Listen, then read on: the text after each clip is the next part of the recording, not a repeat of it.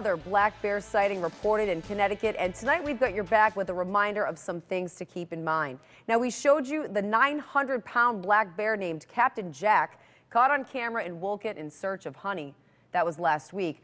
Now the Department of Energy and Environmental Protection says earlier this month there was a smaller bear, about 90 to 125 pounds, seen in Darien eating from bird feeders mounted near a deck.